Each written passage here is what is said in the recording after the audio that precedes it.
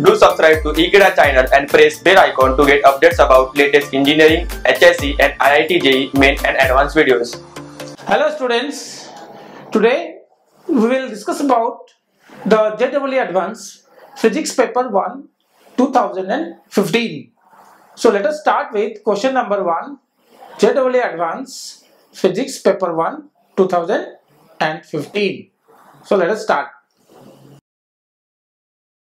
Hello students, let us begin with question number 1 of JEE Advanced Physics Paper 1 2015. The first question says that consider a hydrogen atom. This is 2015 JEE Advanced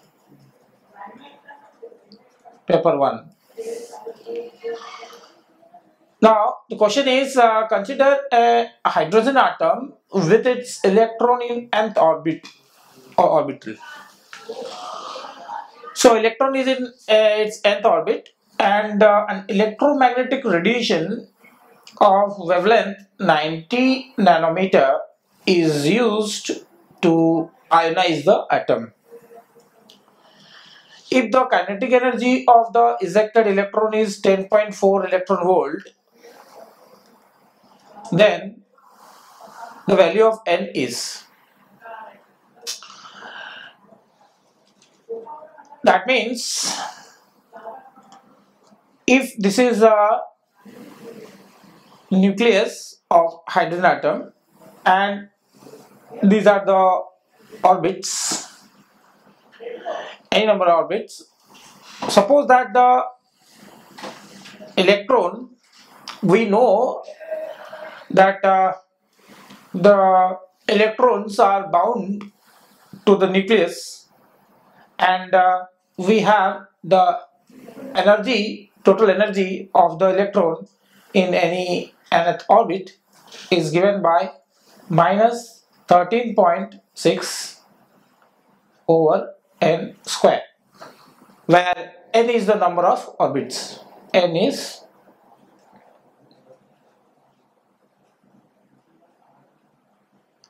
that means if I put n is 1, that will be, it will be E1, that is minus 13.6, that is in electron volt.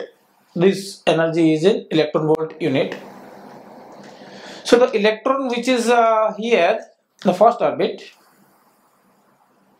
it will have energy equal to minus 13.6 electron volt.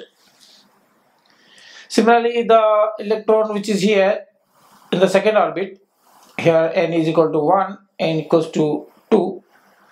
Here the energy will be minus 13.6 divided by 2 square, that is 4. So 3.4. So minus 3.4 electron volt and so on. And at infinity, if you put infinity, it will be 0. So that means the electron is free. Now the question is that the electron is any orbit, we don't know. Suppose that this is any orbit, nth orbit, say. Suppose this number is nth, the electron is here. And it is incident with radiation, nth orbit, as given. And the radiation of wavelength, this is incident. So this is irradiated with wavelength 90 nanometer. This is the wavelength, and it ionizes the atom. That means the electron goes out with certain kinetic energy, and that is given as 10.4 electron volt. So obviously this energy is given in the form of kinetic energy. So we have to write that the total energy of the system will remain the same. To ionize this, we require how much energy from any nth orbit, that energy is obviously negative. So for example, if I talk about the first orbit, then if I want to remove the electron from first orbit and ionize the atom, I have to supply this amount of energy, 13.6 electron volt, just to make it 3. But then to add to its kinetic energy, I have to supply more energy than the bound energy. This is the total energy that is bound. So, and it says that it doesn't only comes out with zero kinetic energy, but it comes out with this much of kinetic energy. That means this energy has to be provided by this incident energy, plus we have to overcome the orbital binding energy, that is the total energy that also has to be supplied by the incident radiation.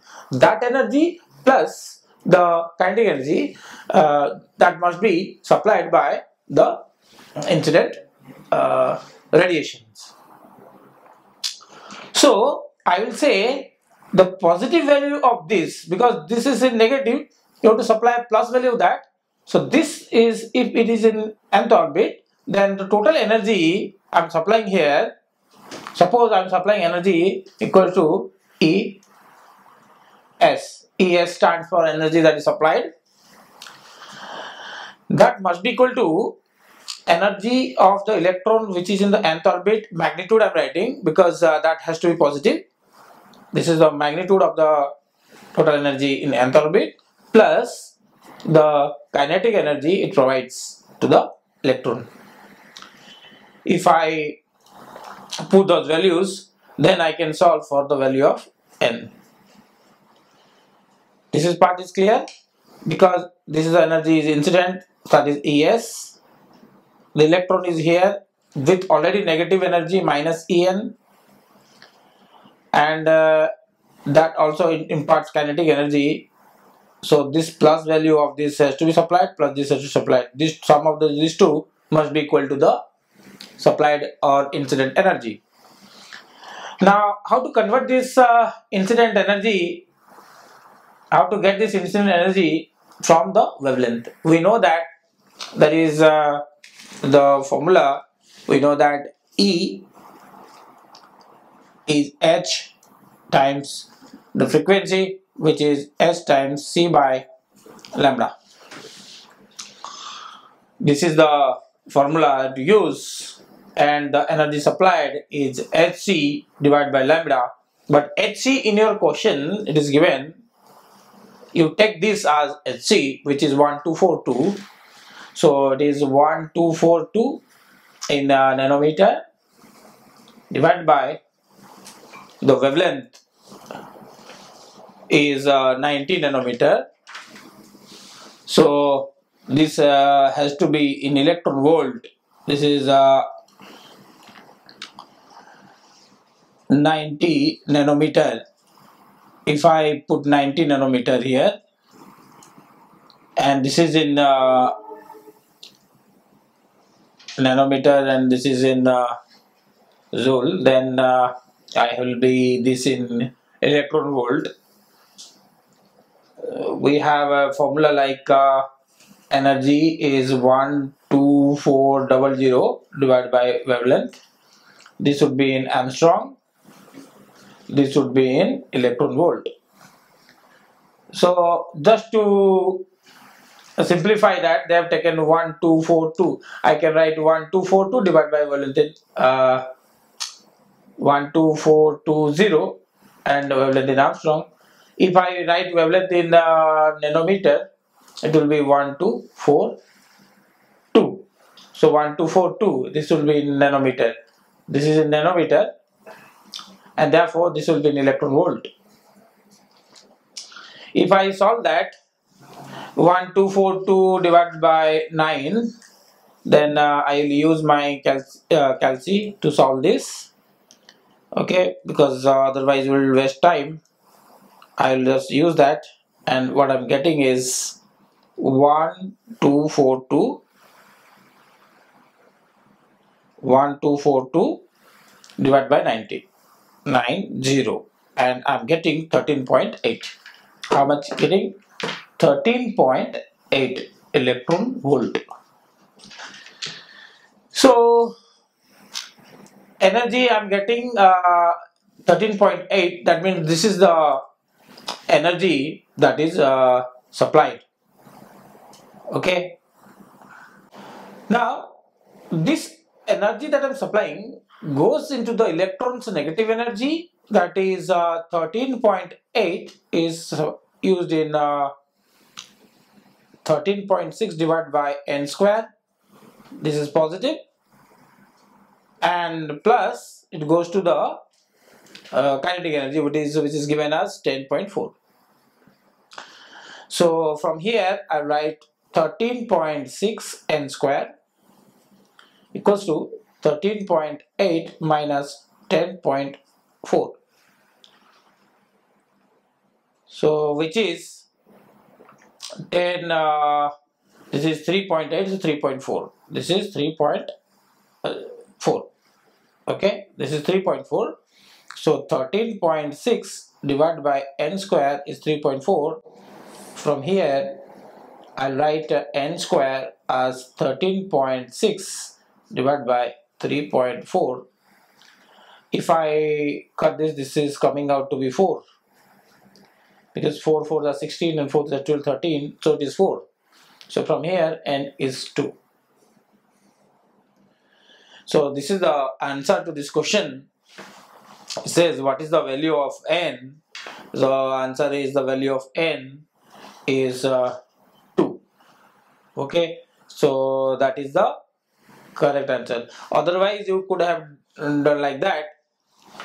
From common sense also you can solve just like this, that from here I this is the extra energy that is provided. So from